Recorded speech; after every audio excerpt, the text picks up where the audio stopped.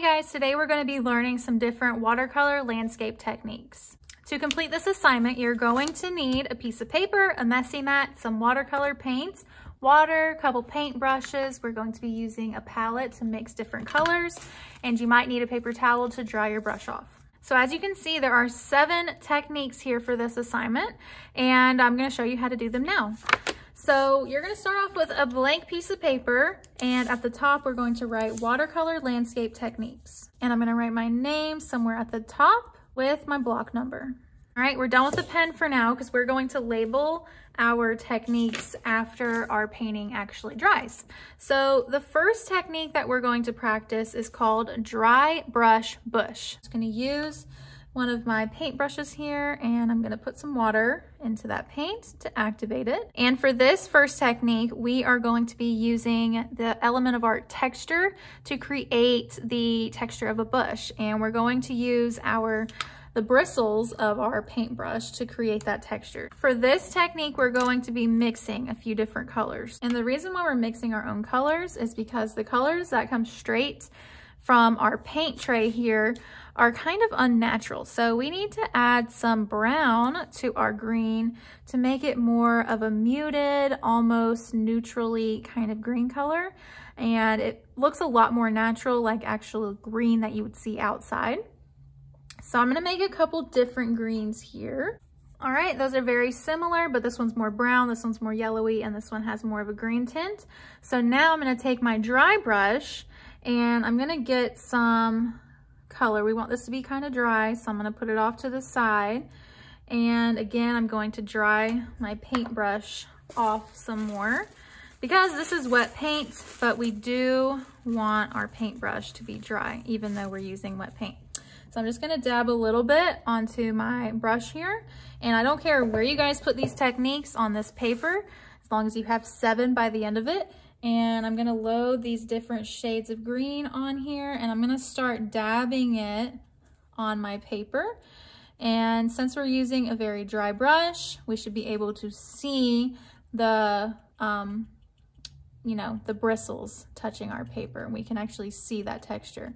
So I'm just gonna do this in kind of the shape of a bush, since that's what we are trying to create with this technique. And I kind of want to add some yellow, so I'm just gonna put the tiniest bit of yellow onto my paintbrush. And by the way, I am not squishing my paintbrush, I am lightly tapping it on my paper. Let's grab some more green over here. And I am going to layer these different greens and yellows and browns on top of one another until I fill up most of the white space. If your paintbrush is not dry, then all of these colors are just kind of gonna blend together instead of being their own individual thing, right? And you wouldn't be able to see that texture that we're going for our bush. And nature is very random, so I am being pretty random with my colors. I'm just grabbing a green, grabbing some brown, grabbing one of my colors over here, and again, I am just layering all of that together in sort of a bush shape, which is kind of like an oval. Now we're gonna add a shadow to one side of our bush, and as you can see, I kind of already have one going over here where I've went a little bit heavy-handed with my brown, but that's okay. And we want this to be a little bit more wet, so I'm gonna grab one of my wetter greens over here on my paintbrush. And I kind of want this to be kind of dark, so let me mix some more brown into it because I want this to be more of a shadow. And I'm going to paint that loosely on one side of my bush, not all of it, because I'm just going to say that my light source is coming from the left side. So over here would be darker on the right side. And to ground our bush, we don't want it to look like it's floating into the sky. So we are going to create a shadow underneath our bush.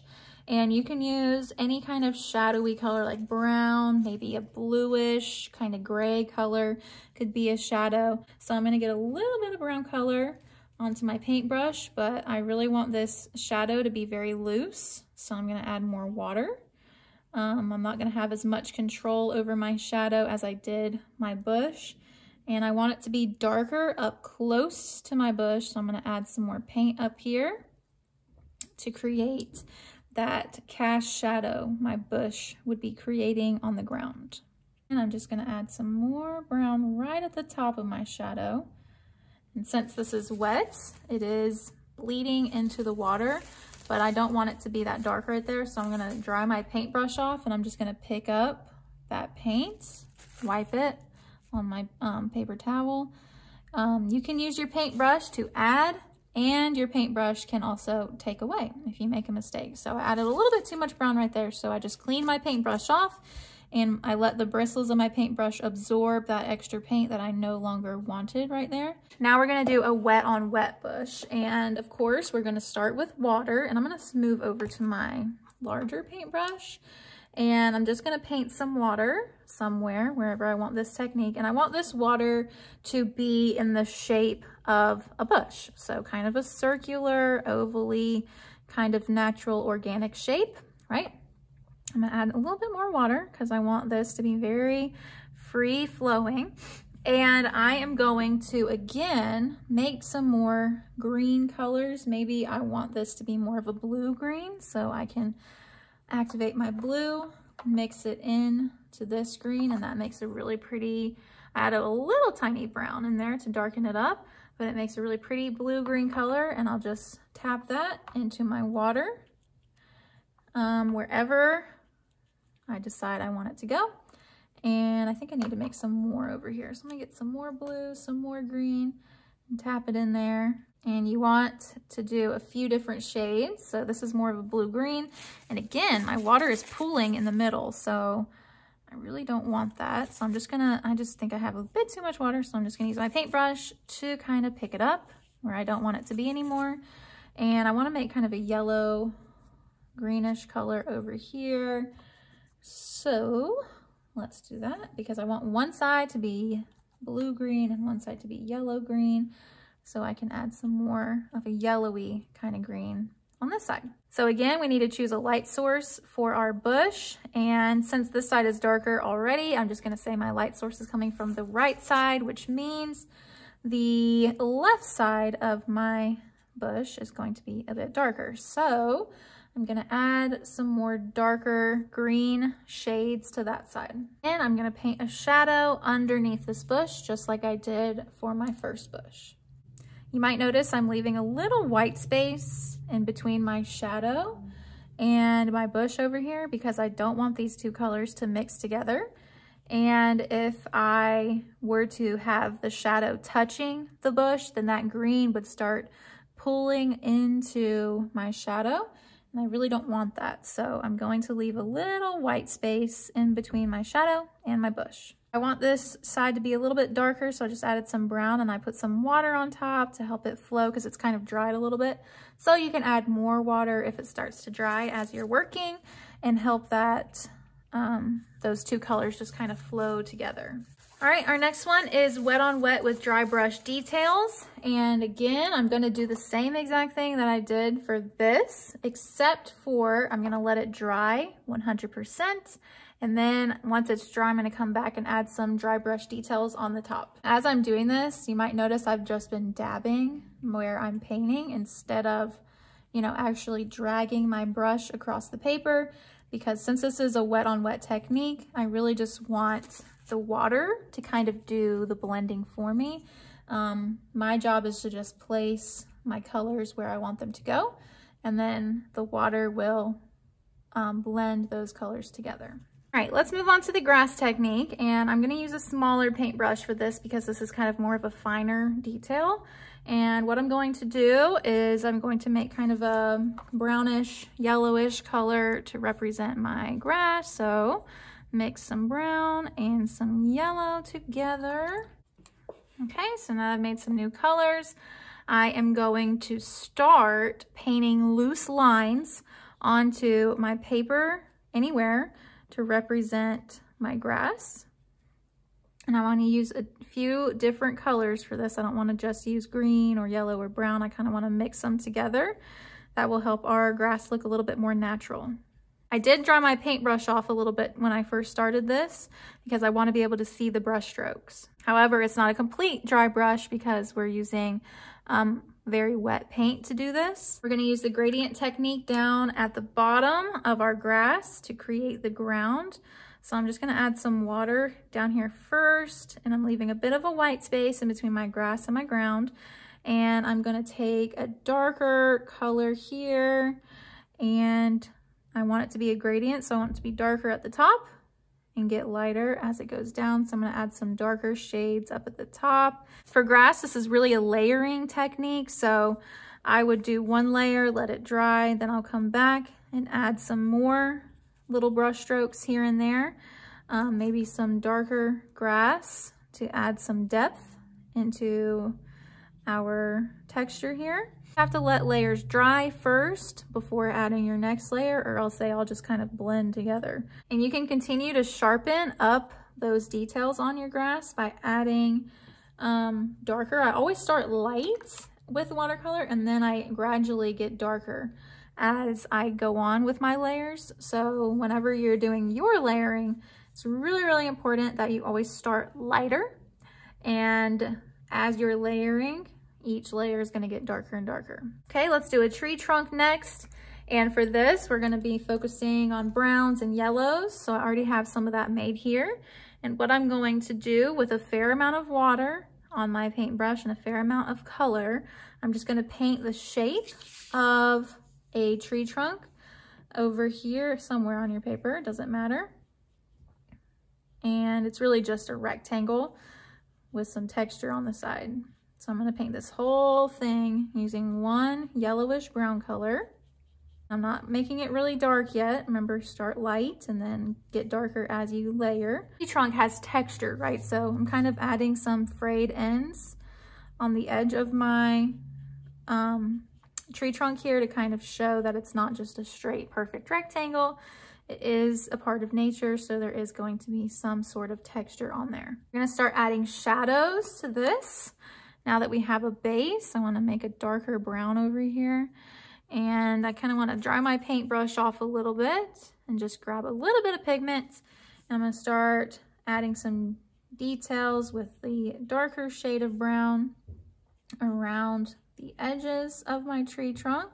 And I'm painting very light with my hand. I'm not pressing my paintbrush down very hard.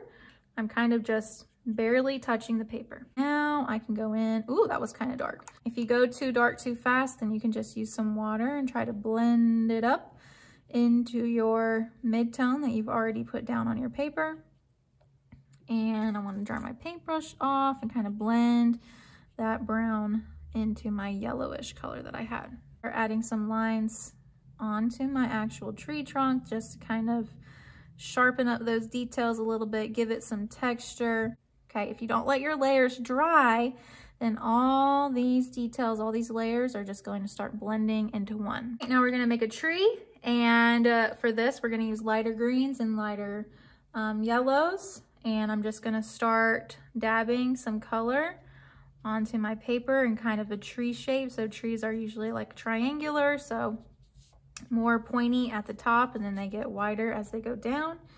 Let me put some green in here, and I'm just kind of dabbing this on pretty randomly with wet paint. This is not dry brush or anything. I'm just going in with a solid color and mixing this yellow and these greens together. Now I'm gonna create the trunk of my tree, and we are going to just use a brown, maybe some black again. Let me mix it right here to create a darker brown color. And I'm gonna dry my paintbrush off, grab a little bit of paint, not too much. We don't want it to be too wet because we kind of want this to be more precise. I'm just going to carefully paint the shape of my tree trunk that I want. All right now that's looking very flat, so I'm gonna go in with a darker brown and kind of add some shadows to it, maybe some texture lines to make it look more realistic. I could even add a couple lines up in my tree to show that these branches are going in and out of the leaves up here. Okay, I kind of want my leaves to be a little bit darker. I want to add some value, so I'm going to grab a darker shade. And since I put my shadow on the left side of my trunk, I know that the leaves are going to be darker also on the left side. So I'm just going to dab a little bit of this darker color over on the left side of my tree. Let's create a shadow underneath. Let's ground our objects so they're not floating in the sky. And I'm gonna use this kind of bluish color down here. All right, last but not least, we have a path and a lawn.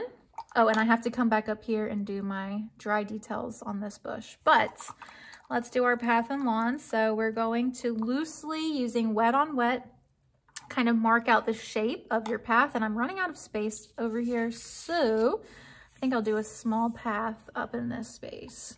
So as you're doing this, just be mindful of how big you're doing these things, because you have to fit 7 techniques on here all together. So I'm just gonna get some water, because we're gonna do wet on wet, and I'm going to paint kind of the shape of my path. We want it to look like it's going back into space, so it's gonna be skinny at the top, and it's gonna get a little bit wider as it comes down. So then I'm gonna start adding some yellows and some browns into my path. Okay, and maybe some greens too. Y'all can have fun with your color choices. You know, we're just gonna keep them natural, so we're not gonna see much purple in our landscape unless you have a sunset or something going on. But we're mainly using like greens, yellows, and browns. Sometimes a little bit of blue. So what I'm doing now is with a path, we kind of want to mark out, you know, where our path ends and where grass or another type of ground starts. So I'm gonna add this blue-green over on the side here, and it's okay if it blends together, because what I can do is just pick that blue up where I don't want it. Because what I'm doing here is I'm making a dirt path. So obviously this side is dirt and this side is going to be my grass or my hills or whatever. I want to put some more of this over on this side.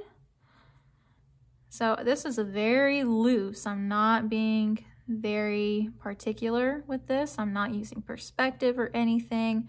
I'm just kind of using colors and shapes to mark out my area. And I'm gonna let this dry for a minute because I wanna be able to add a little bit of a crisper line, and it's too wet right now.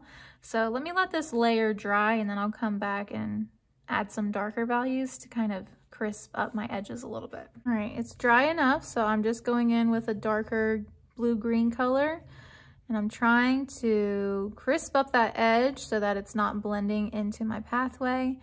And I can use some more water to kind of blend it out a little bit. I just added a little bit too much yellow, so I'm gonna try to balance that out with some brown and see what happens. And for this, after I let this dry, because I'm pretty happy with what I have right here so far, I'm gonna start adding some textures on top, like my grassy textures I can start adding. I could start adding a kind of road looking texture or dirt path texture. I could use dry brush to add more of this sort of texture over here, but I cannot add texture to this until it dries 100%. If this is dry yet, and it's dry enough. So if you remember, this is wet on wet with dry brush on top. So I'm gonna dry my paintbrush off, and I'm gonna grab a new color, probably something darker than what you have here so that you can actually see it. And I'm just gonna start painting some details on top. So this could be branches in your bush, or maybe you have berries or something like that. So I'm just barely touching my paper, and I'm adding some more details into my bush to kind of make it look more realistic. So after you finish practicing these 7 different techniques, we are going to let it dry as much as possible. And then you're going to take a pen and you're just gonna label each of your techniques, depending on which one is which. Okay, so dry brush bush, wet on wet, all that, label it, and then you're gonna turn this into me in our turn-in basket, okay?